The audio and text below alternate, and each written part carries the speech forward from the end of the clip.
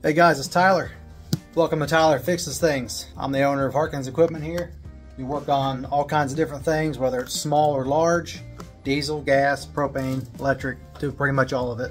Now I don't have enough space in the shop I have to work on automotive, but that's where a lot of my time has been spent. Heavy duty, light duty, I'm talking working on semis, passenger vehicles, light trucks, heavy trucks, medium duty trucks, those sorts of things.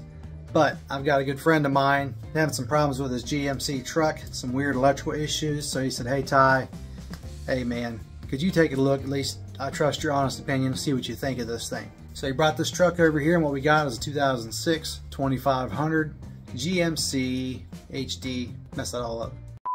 He's got 2006 GMC 2500. And the issue he's having is he has a phantom turn signal flash. So when you've got your headlight selector on to full headlights, or you can have it auto and it's nighttime, when they're illuminated, when you turn on the right signal, the left side also flashes, but it's dim, and then vice versa. You've got the left signal on, the right side flashes with it, but it's also dim. Now when you turn the headlights all the way down to off, there's no problems. It's only when the headlights are on that you get this phantom flash. And he also said that the horn doesn't work. I thought these might be two different related things. So what we've done is I got the truck in here, started checking fuses. I saw one of the fuses that had been upgraded on one of the turn signals. They're supposed to have a 10, it had a 20 in there, so my mind, I kind of come to the conclusion that must have blown before and somebody replaced it with whatever they had or a spare. So I started pulling out fuses, checking those first. The connections were kind of corroded, cleaned them up, put new fuses in there, but still yet my phantom flash condition existed and I had no horn. So after doing a little bit of research, I found down the actual chassis wiring for this truck and was able to go through and find mapping for the grounds.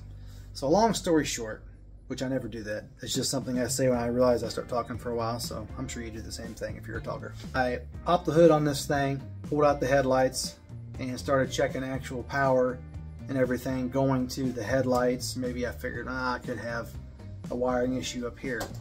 So come to find out, my headlights, I was getting good 12 volts to the pigtail going into the headlight on the driver's side, and the ground was good as well. I checked that for the signals, the park lights, and everything on the driver's side was well. I had a nice bright headlight.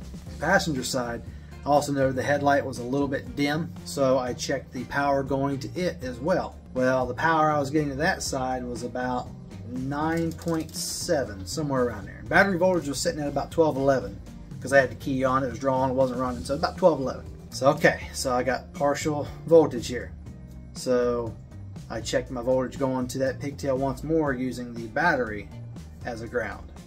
So I used the battery as a ground and I had 12.11 volts. So it's told me I had good power going to my little pigtail, going to the headlight, but my ground was compromised. So I did a continuity check. When I stuck it in to the negative pigtail on my turn signals, headlamps, and everything else on the passenger side, the side that was dim, touched it to ground, I had no reading, like it wasn't connected, which tells me there was no ground. And how I was reading a partial ground? Good question.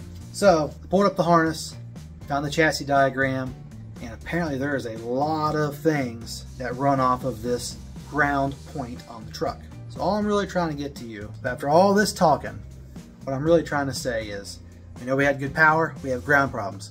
Where are the grounds?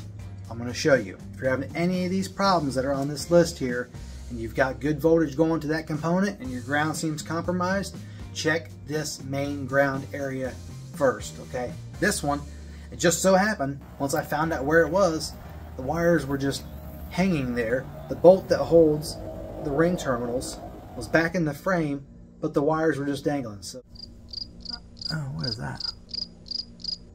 Smells like chocolate. Somebody has specifically taken this off at one point, maybe did some body work or did something up front, not really sure. But the partial ground we were getting is from that wire was laying there. The jacket was curled up. It had rubbed through the frame enough to just barely give that wire some ground.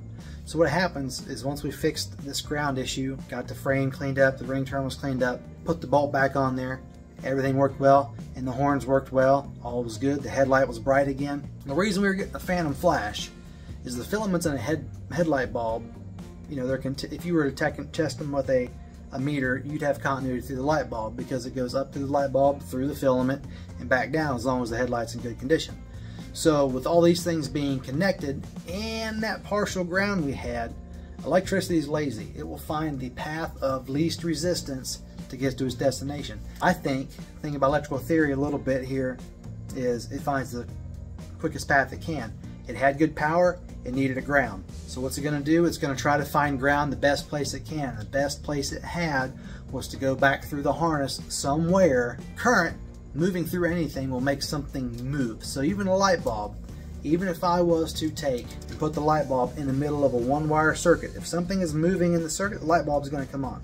So because there was current moving through the light bulb, it made that light bulb flash because it was trying to hunt for ground, and it was going through the headlight fixtures and everything. And even the taillights are doing this because it was all chasing through this ground and making everything flash. So once we solved that issue, we had good horn, both sides, because the horn shared the same ground designations as the passenger side headlight assemblies. The driver's side gets it from a different place, but eventually goes back in somewhere else if you look at the diagrams.